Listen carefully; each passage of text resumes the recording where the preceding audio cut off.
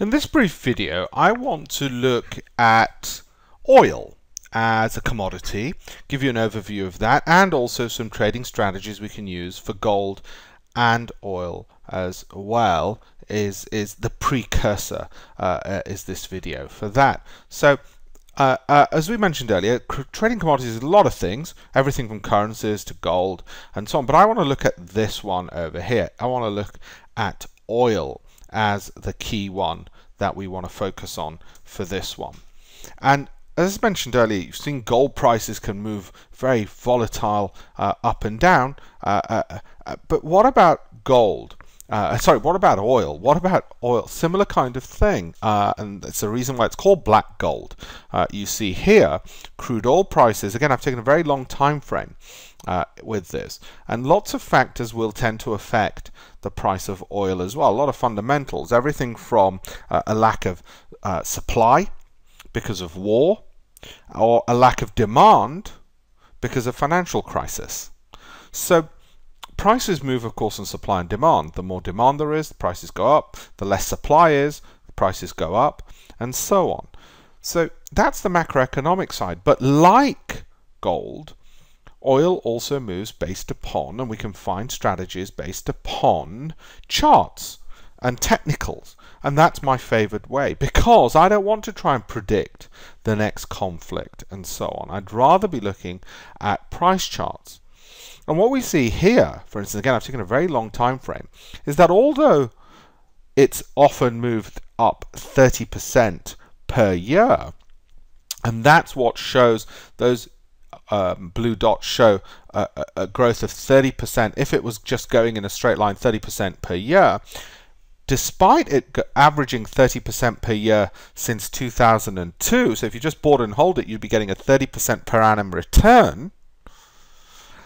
It often, in between there, dips minus 31%, minus 28%, drops 19% from its peak to its low point, 25%, 15%, 10%, and so on. It often has quite steep falls in prices along the way. And that's why a lot of people don't just buy and hold it, because if something drops 28% or 31%, they panic that they're not going to get the long-term growth. Arguably, if you just bought and hold oil, you should probably continue getting 30% per annum, I suspect. But most people want to trade it in the short term, and that's what we're talking about here. We're talking about trading. We're talking about buying and selling. So we want to buy and sell across different time frames. And that begs the question, well, what are the strategies for doing that? How do we know when to buy and sell if we're not going to just predict macroeconomic factors? What's the software we use? What do I use? And that's what I talk about in future videos. But in the next one, what I'm going to talk about is some of the trading strategies for oil, which also apply to other commodities like gold. But I'm going to focus on oil and gold. In this, I just want to give a very brief overview that oil, like other commodities, like foreign exchange as well, moves based upon macroeconomic factors, but also tends to move in quite sharp waves. And therefore, if our chosen method is not to try and be macroeconomic experts, it's probably to look at price charts. If we're looking at price charts to get buy and sell signals, what are the trading strategies for knowing when to buy and to sell oil? And why do we want to trade oil? Well, I want to trade it because it's easy to trade, a bit like gold.